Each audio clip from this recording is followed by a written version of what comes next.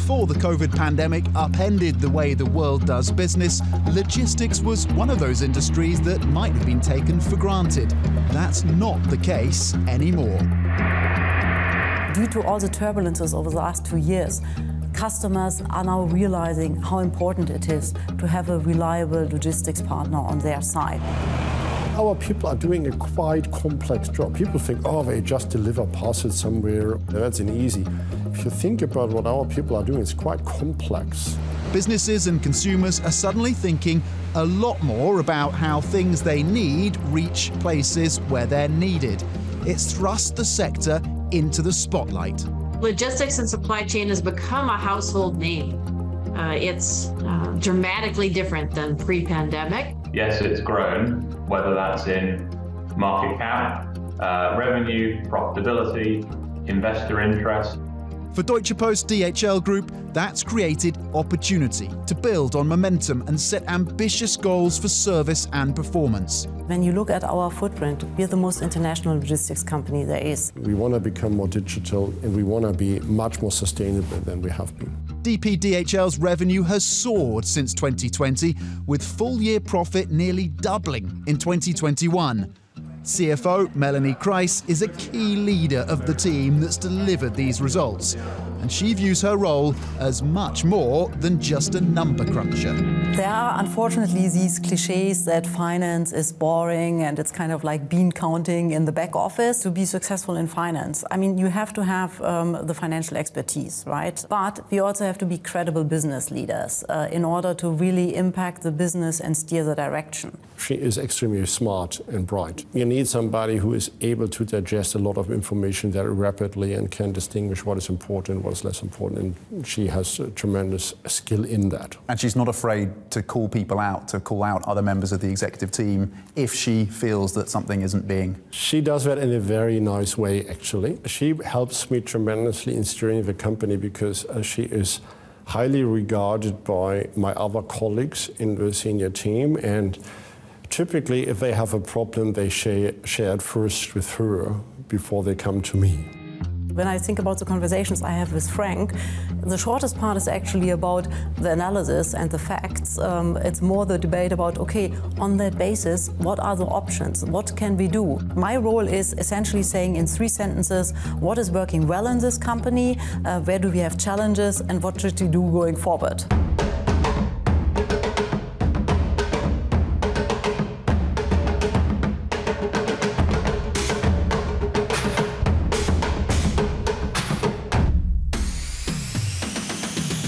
Deutsche Post DHL Group consists of 5 divisions: Express, Germany's post and parcel service, global forwarding and freight, supply chain, and e-commerce solutions.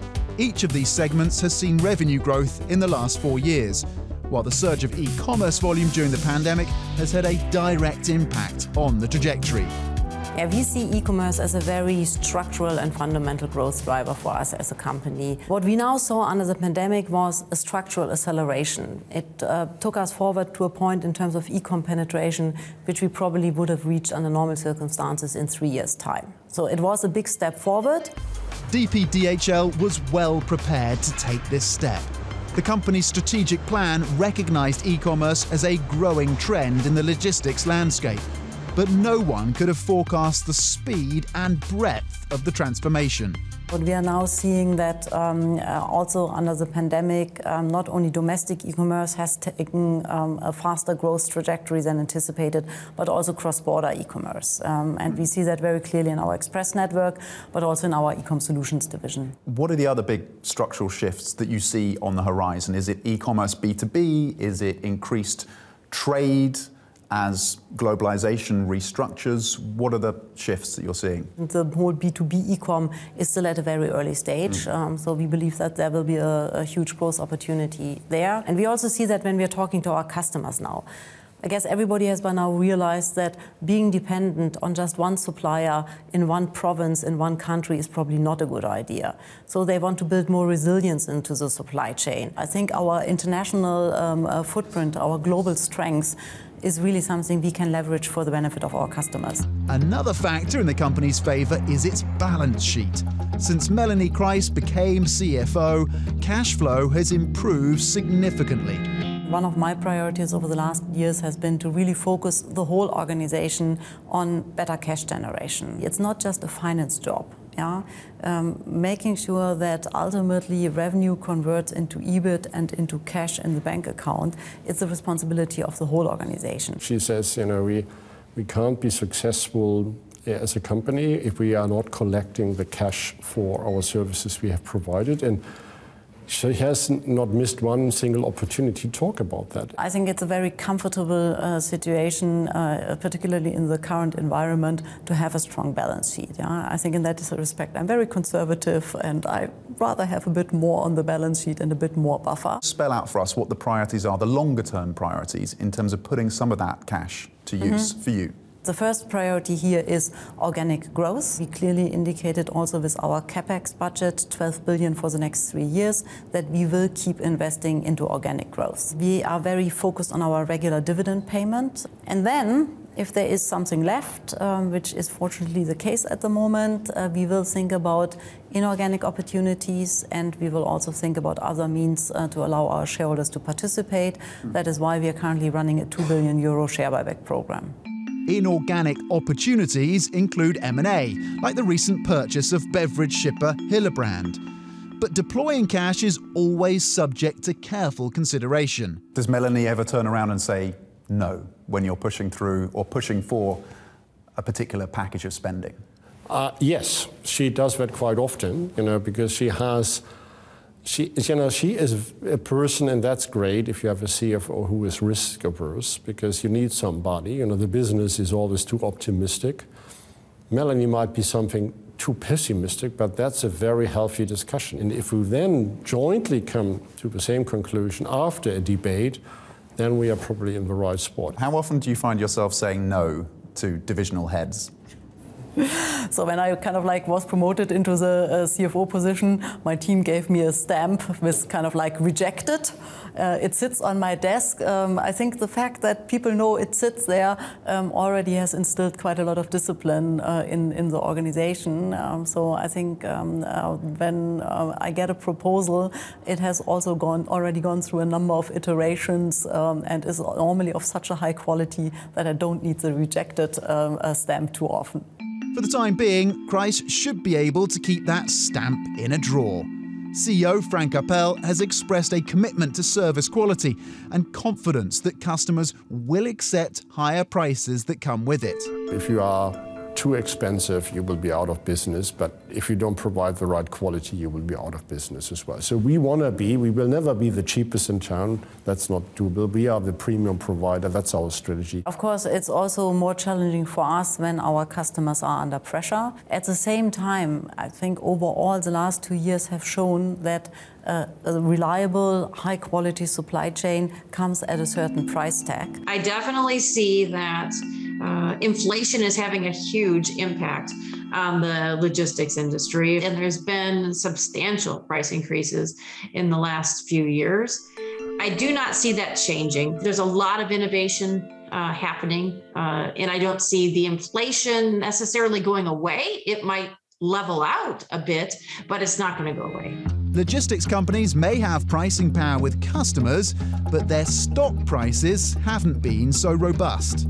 I think that the issue there is the increase in interest rates has made everyone rethink and be concerned about the level of inventory that is out, in the system, if you will, and with the level of disruption. I think what's happened more in the last, certainly 3 months, is there's more a view that we're actually now heading into certainly an economic slowdown, maybe a recession. With more than half its revenue coming from Europe, investors may see DHL as more exposed to recession risk than its global peers. The company insists it can meet its revenue targets in the event of a downturn. it's counting on diversification as a cushion. I'm not so pessimistic that there is really a deep recession at our doorstep. But even then, our portfolio is very much balanced. We are everywhere in the world, and the world will not go entirely in a recession. I doubt that. Would it be a stretch to suggest that DHL is, to some extent, recession-proof? I wouldn't go as far as to say recession-proof, but I think we are very well positioned to deal with all different types of recessionary scenarios due to the breadth of the portfolio. The balance of the portfolio really gives us a lot of resilience against any type of headwind. Coming up, a look at DHL's investments in action. Melanie Kreis shows me around the company's state-of-the-art logistics hub. What I love about this building is it actually shows the big mega trends which formed our strategy 2025. This is Bloomberg.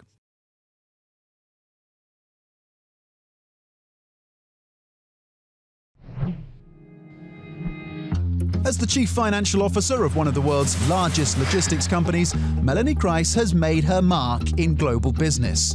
That's not what she originally intended to do. I really wanted to go into research. I wanted to become a physicist, and that was where my passion was.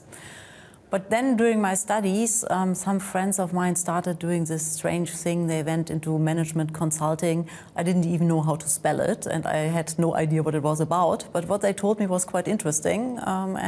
So I ended up doing an internship with a consulting firm, and I learned more in the 2 months there than I had in the last 2 years in my physics job at university. That is how I ended up in consulting.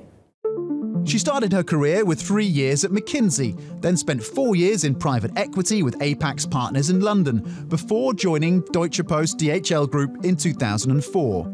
I was brought into the company to do international M&A projects. That was at a time around 20 years ago when we were really building the company in the current shape, acquiring lots of logistics companies around the world. The M&A part was the first thing, and I then wandered into a more mainstream finance field here in the group, becoming the CFO of our DHL Express division. So from then on, it was more leading towards the CFO role eventually. Melanie Kreis now heads the finance team with around 11,000 employees. Success in this role is as much an art as a science. If you do the greatest piece of analysis and you see it all and you know it all, but you can't convey that message and you can't convince the rest of the organization that we should move into a certain direction, it's useless. DHL is sending a consistent message with its investments. The company spent 123 million euros to upgrade its logistics centre at the Cologne Bonn airport, designing it around key strategic goals. What I love about this building is it actually shows the big mega trends which formed our strategy 2025, which was inaugurated in 2019 when this building opened. So globalization, connecting the world. E-commerce, we have a lot of sortation facilities here for smaller e-commerce shipments. Sustainability, it's a very sustainable building with solar panels on the roof and everything. And digitalization, and well, you can obviously see that it is quite automated. How did the team pitch this investment to you initially, and how hard was it as a sell for them? How quickly did you turn around and say, yes, this is worth the 123 million euros? Of course, you always have to make sure that you have the right capacity for the growth in the network. And at that time, they came and said, hey, we will really see a strong growth in e-commerce volumes on top of the regular B2B growth. We need more sorting capacity. We need this building. And of course, there are always debates. Does it really have to cost 123 million euros and so on? But fortunately, they convinced us, because then with COVID and the volume surge, we urgently needed the capacity. At the same time as COVID accelerated demand for logistics services, disruptions in the labour supply hurt productivity. Advances in technology, like this digital sorter, have helped offset some pressures, but automation also raises questions. Does this tell us that as the business grows, this is going to become a more automated business, that there's going to be less need for labour, for workers? Well, you still see people here, and I think what you can nicely witness here is the combination of technology which supports people. So, for example, when you look at the customs area, it used to be a very manual and sometimes confusing process. Now the people are supported in picking the right shipments for customs inspections by light, and they are automatically sorted in this sorter to go to customs inspections. So it is also helping the people with the jobs they're doing here every day. We always said, in 2019-20, we might get 1/3 less jobs in the current setup until 2030 if we digitalize the organization. But we are very sure that our company will be at least 50, maybe 100% bigger, and we will have more jobs to offer than now. At the beginning, a couple of years ago when we started that journey, people said, I might lose my job. I haven't heard that in the last 2 years as a question in any town hall. This airport hub also showcases DHL's aviation fleet, which boasts more than 320 dedicated cargo aircraft. We own the biggest chunk of our aircraft, but we also have short and medium and long-term leases. And with the growth in our business, we anticipate that the fleet will keep growing. You've talked about investing, Yes. of course, in sustainable fuel. Yes. When does that come online? How significant is it? Is it just, the critics might say that's just window dressing around a part of the business that is, of course, very, very carbon intensive, at least a lot of emissions? Yeah, so you're absolutely right. The problem with our beautiful aircraft is the CO2 emissions. And when you look at our overall CO2 emissions, 2/3 are from aviation. It is about flying these birds with more sustainable fuel. And we said that we are really willing to spend billions on it. We now really hope that we will see the uptick in supply over the next years. Spending billions isn't vague hyperbole. The company has pledged to put 7 billion euros towards sustainable technologies and fuels by 2030, with a goal of climate-neutral logistics by 2050. Sustainability makes good business sense anyway, especially if you are in a business that is energy or fuel hungry. There's a compliance element that not just operators in the logistics sector need to consider, but also their customers. So being transparent becomes part of the service about their impact on the globe. We had a lengthy discussion. Should we make a financial commitment how much we want to invest for the next decade in our sustainability? And we had a long debate. Is it right to say we want to invest 7 billion until 2030?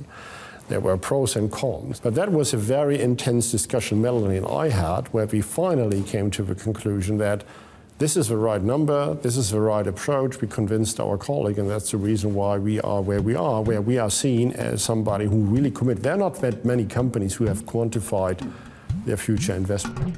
Still ahead, how one of the business world's most influential women is working to strengthen gender equality within her company. I think the great thing is that now across the board in finance, but also in the group overall, we have role models which show young female talent that everything is possible. This is Bloomberg.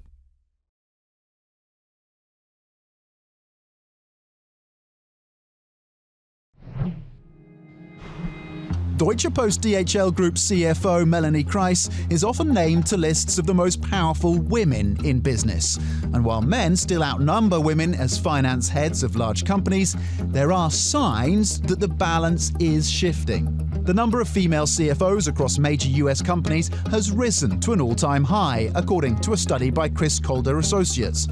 And executive search firm Cohen Partners reports that 36% of new CFOs hired by notable companies in the first half of 2022 were women. I asked Melanie Kreis if she's encountered obstacles as a woman rising through the executive ranks. I have to say, I have not made many negative experiences. Maybe I was also a little bit naive not thinking about these challenges so much. When I studied physics, there weren't many women, so I was somehow always used to it. And it can also be an advantage when you're kind of like the only girl in the room. The boss at the end remembers your name and not the 19 guys who all kind of like wear dark suits and white shirts and look alike, right? So I never experienced it as a external stress factor. I have to say, for me personally, it was more balancing my own expectations around kind of like getting family and the job combined. But that was probably more of a pressure I put on myself, thinking that I had to be perfect in every dimension and not something where the pressure was put on me from my male colleagues. So how do you take that experience and put it to play in terms of how you advance the role of women in this organization? I think the great thing is that now across the board in finance, but also in the group overall, we have role models which show young female talent that everything is possible. In finance, we have a share of women in management of 32%. So we are ahead of the group. We want to get to 35% by 2025. I think we are now at a position where if you have a vacancy, I want to have at least one woman on the shortlist. Because we have enough female talent. So every shortlist should contain a woman, and then the best person in the race should win. CEO Frank Appel says Kreis sets an example for the entire organisation, and he believes her success may influence the entire industry. She has proven that she is an outstanding CFO, and she's definitely a role model in many dimensions. That you know, what I like about there, she is still, a very warm and nice person, and that makes such a big difference. So you can get to that level without compromising on how nice you are as a person. I think she's a great role model, and I hope that this has had positive impact for many of us. From the big picture down to the smallest operational details, Melanie Kreis is fully engaged in guiding DHL into the future.